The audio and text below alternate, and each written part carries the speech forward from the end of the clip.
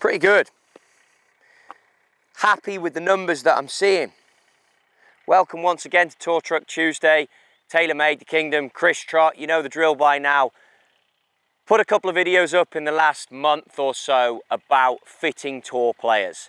And it came to me that we're talking naturally in these videos. And through that, there might be a lot of stuff that you as the viewer have got questions on. Perhaps don't put it in the comments. Go away, think about it, think about what you can learn. By all means, always comment below. Put the bell notification on so you see the videos coming, because this week's video is going to help you. It's going to define some of those numbers that I talk to the tour player about when I'm on this range. But also, I'm going to give you a little bit of a tip when you're trying to move some of these numbers, because I love to give out a few tips on the golf swing, a few tips on equipment. You obviously are aware of that. We don't all have this beautiful facility, so there are going to be some tips that I can throw out as I talk through the numbers. So let me start. You often see me reach for my phone. I don't use the fancy iPads and stuff. I often like my phone. It's quick, it's easy, it can go in the pocket when you're talking to the player. I've got everything on normalized. What is normalized? Well, it's when you're at sea level. We're already at sea level today. It's when the temperature's perfect. We're already perfect temperature today. It's when the wind conditions are calm. This might be into a slight breeze. So the first numbers I look at, and if I look at total, it's a 6-iron. Total, that ball went, that I've just hit, the last one, 181. If I normalize, 187.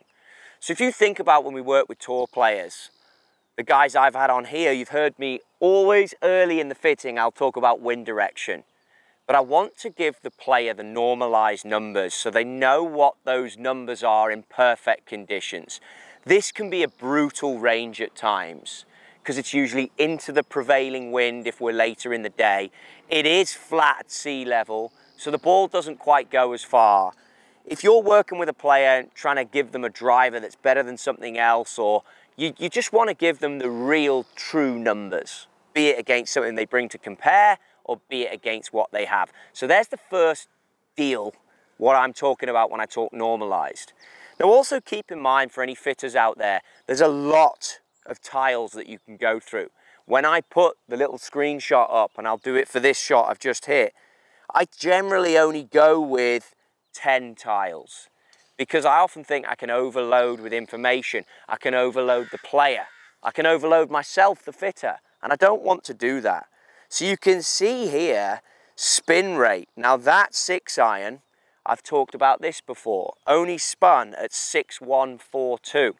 I like to spin a 6-iron a bit more. You could argue, based on the fact that it launched at 14.9, and you can go through a table when you do this, and you can look at other shots.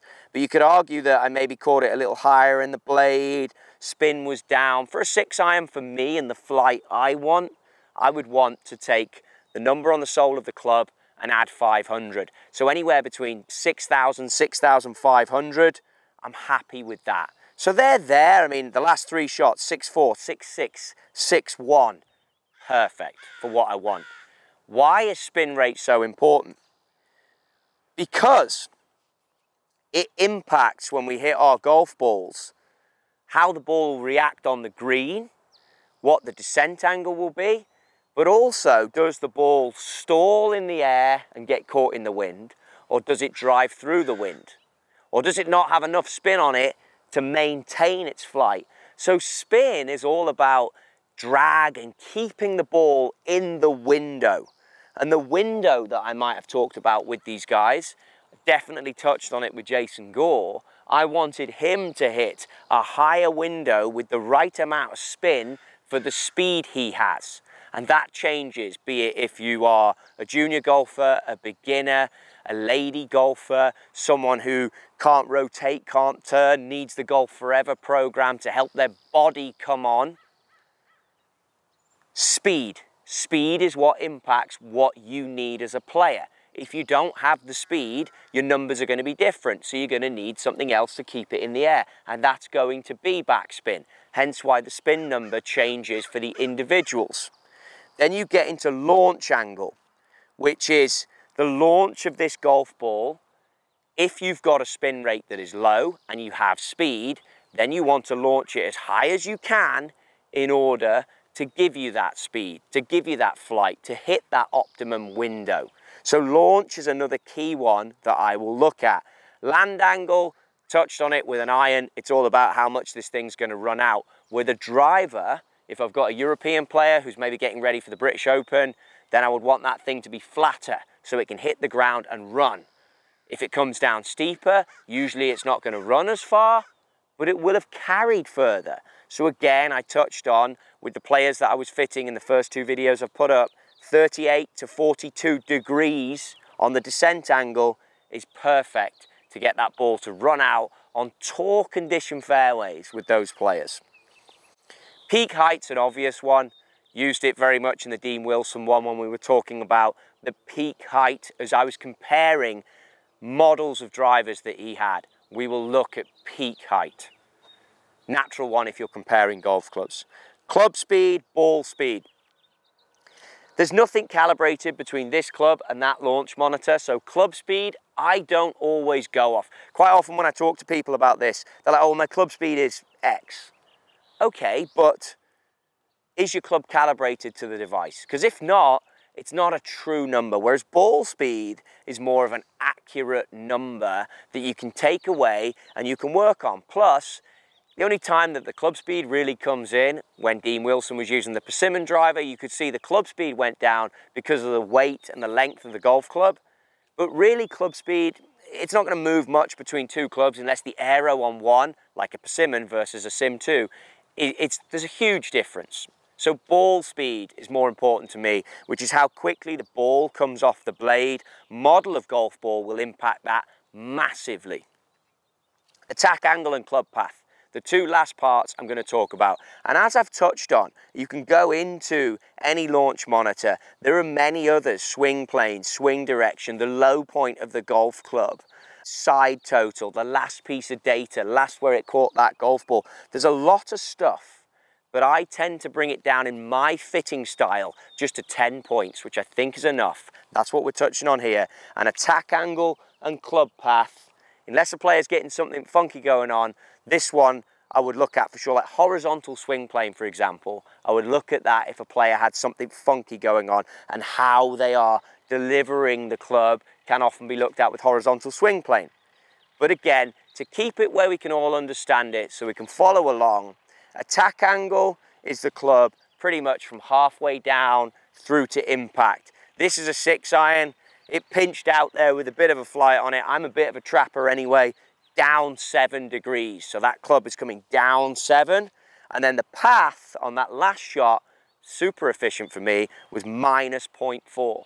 So whenever you have a minus number, it means the club is coming, if the ball to target line, which you can see here, would be there, and you've got a minus number, it means the club is moving that way. And a positive number would mean the club is moving along my alignment stick. And that is the key tip on this that I just said to you guys. I'm very happy with minus 0.4. That's very neutral for me. Quite often I get a little bit steep. When you do this, when you practice, I appreciate all these things are just knowledge for watching my videos, intel for watching the Tour Player Fitting so you can follow along. However, if you know your path is off, get your alignment sticks, go parallel left. I'm going to the street lamp, the lamp post, like I always do on this gym flick tee, and then put your other one down. And for me, it's just a marker to show me, and I've been hitting balls near the back end of it, but if I want to feel a path that moves more to the right, you have to exaggerate it. So ball to target line would be that way.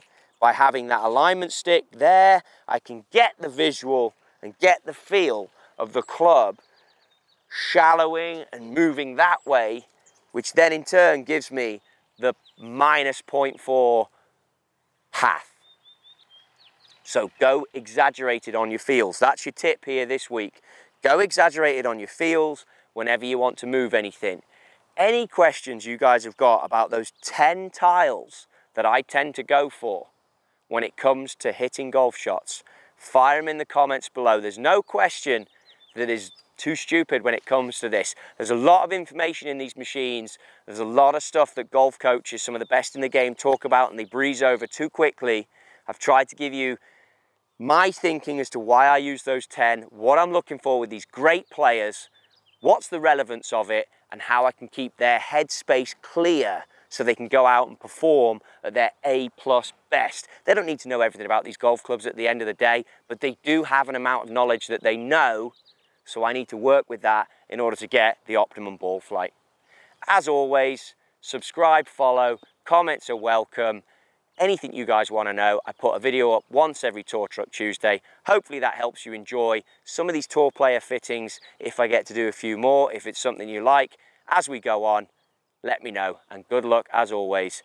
You're on path to being better golfers. I know you are, because some of the feedback has been excellent and I do read all the comments, so keep it coming. Good luck.